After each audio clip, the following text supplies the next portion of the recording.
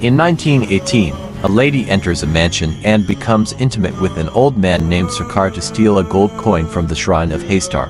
Meanwhile, her kids are waiting for her in a cottage nearby. The lady doesn't want her kids to enter a room where an old lady, Sarkar's great-grandmother, resides. The old lady is cursed due to her proximity to it. Sarkar dies, and the lady plans to move out of Tumbad but is convinced by her son, Vinayak, to stay and search for the treasure. Vinayak's younger brother dies, and they leave the village, leaving the old lady behind. After 15 years, Vinayak returns to Tumbad and finds the old lady fused into a tree-like structure. She agrees to tell Vinayak about the treasure in exchange for her freedom. Vinayak spends months exploring the mansion and finds the treasure, which he uses to pay off his debts. He starts making frequent trips to Tumbad, selling gold coins to a money lender. The money lender grows suspicious and approaches Vinayak's home for financial help.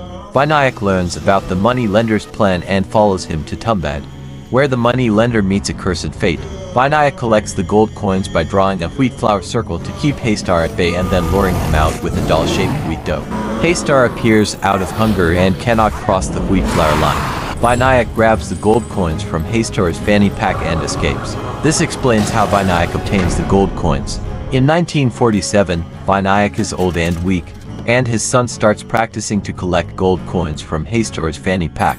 They visit Tumbad, but the son disobeys Vinayak's instructions and brings the dough inside, causing Haystar to appear.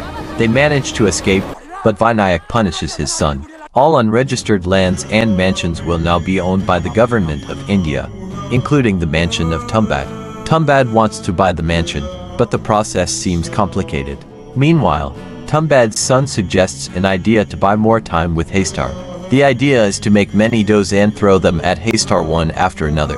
While Haystar is busy eating, they can snatch the fanny pack, which is an infinite source of wealth. This way, they would never have to go back to Tumbad. Vinayak finds the idea pleasing and they set out for Tumbad to execute the plan. They are fully prepared and make many doughs. As usual, they draw a flour circle outside the well and then get inside and draw another circle around them. Now it's time to lure Haystar, but here comes the twist. For every dough exposed, one Haystar appears. The place is filled with Haystars crawling around. Though Vinayak and his son are safe within the flour circle, they don't have enough doughs to feed all the Haystars and climb out safely. So Vinayak decides to sacrifice himself for his son. He ties all the doughs around his body and starts climbing.